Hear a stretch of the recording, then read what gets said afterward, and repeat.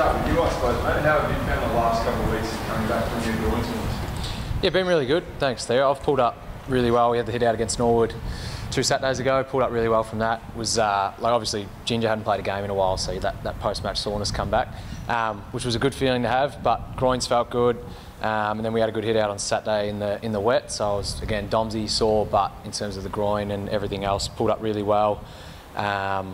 So yeah, going forward, it's just we've got Tuesday and Thursday session. Got to tick those boxes, and then it'll be up to whether the coaching staff think I'm ready and whether the fitness staff think I've done the work to be able to play. So I'm feeling good. Do you feel like you've done enough? Yeah, I feel pretty good. I feel confident I can play. But they're the professionals in the fitness side that know they track all the kilometres and stuff we do, so they know whether I'm good to go in terms of loading and whether I've done the work, and then the coaching staff will make that decision on how I played versus Norwood, how I trained Saturday and how I trained this week. So what would be the danger, I suppose, of going in at the level you're at? Maybe you haven't covered as many paces as you need to. Well, the danger is obviously just load-wise, just whether my body's ready for it. So not necessarily re-injury, but just whether I can perform at the level and get through a game. And like I said, I feel like I can personally, but it's not necessarily always up to me because they're the ones that have that objective view. And I'm always going to feel like I'm ready to go. That's what the players do, competitive side. Against a good team in Geelong, I just want to get out there and play, but that's not always up to me. I guess you're standing there on Saturday afternoon, who's standing beside you? Doesn't sound like many of your fellow stoppers are around. Yeah, that'll be interesting. We've got to wait to figure that one out.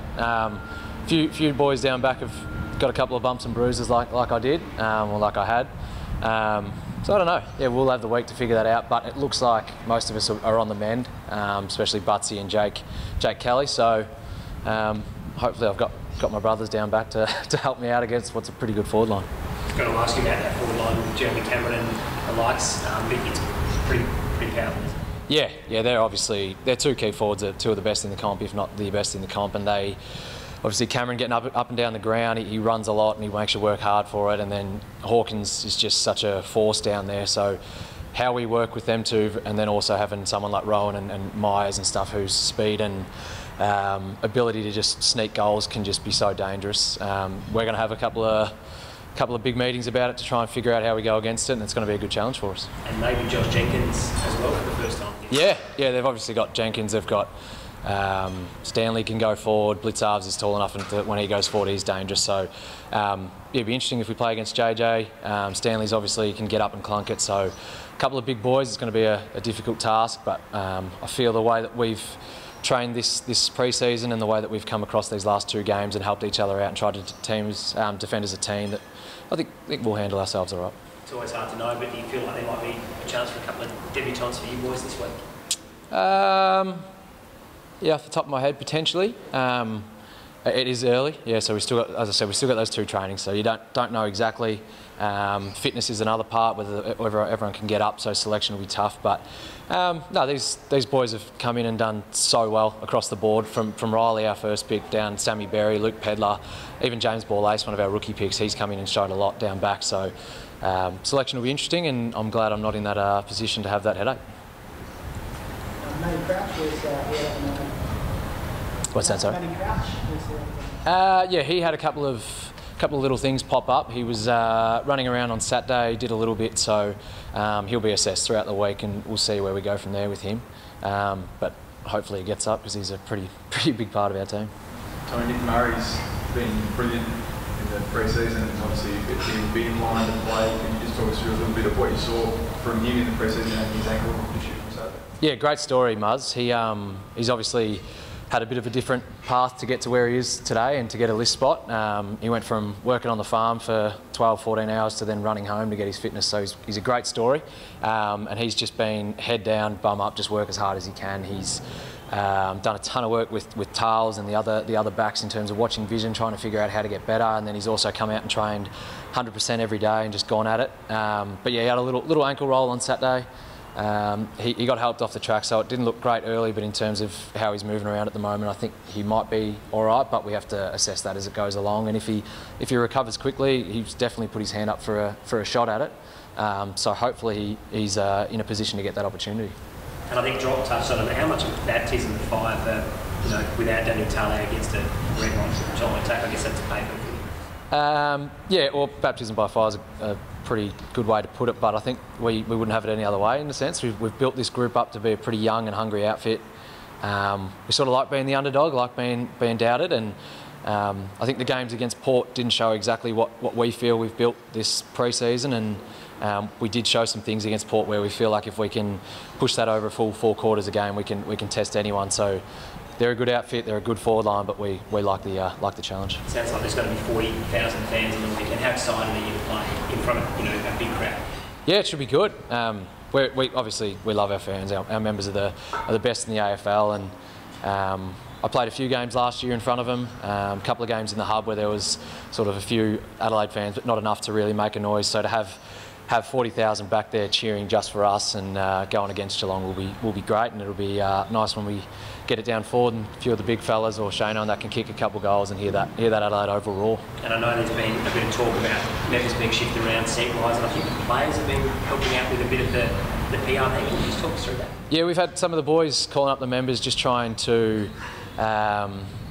preach patience and thank them for their support, because it's been a tough time, because obviously we're having to shift seats with the new COVID protocols and the 75% capacity sort of stuff. But again, we thank the members for their patience, but also just trust that we're doing everything we can. We've got so many people working overtime. We've got queues at the moment, and we've got extra people on just to try and figure it out. So the players are trying to help out, staff's doing all they can, and yeah, we thank the patience of the members, because we know it's pretty difficult and pretty frustrating considering the season's about 6 days away. So yeah. Tell me, there's obviously a couple of big fishes put in the paper with Rob, Doedee, Brody. Is there any sort of development where you're at with things, mate? Yeah, still in talks. My main thing has been to just get my body right. It's been an issue for me the last couple of years, obviously staying healthy. So this pre-season was mainly, we'll start the talks, but as long as I can get my body right for round 1 and so on, then we'll continue to get into that, because it's just a different sort of thing to talk about when I'm trying to focus on what I can do. So it's still in talks, and I still want to be here. This is home for me. This is where I want to be. But at the moment, it's just trying to focus on getting everything else sorted. Could I just ask as well about Tyson Steele, part of the leadership group? Were you guys consulted last week, obviously with the expected announcement that he might be around the club anymore? Yeah, so we weren't consulted on this one in particular. This has solely been handled by Tyson, his management, and the football club.